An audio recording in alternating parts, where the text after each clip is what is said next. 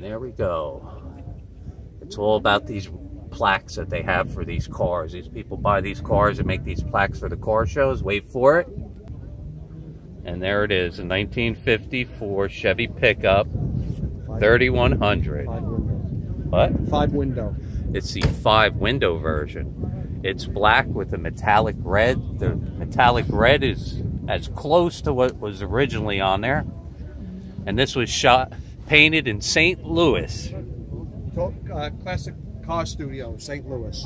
Classic Car Studio. Frame up restoration. Frame up restoration. Wait for it.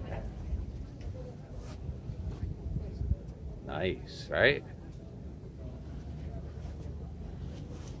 If you can't see the metallic in here. Yeah, everything is period correct.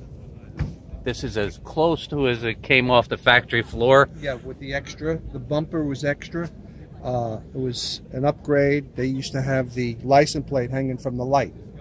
And when you had the bumper, you couldn't hang pull the it light. off. Yeah. So that's it.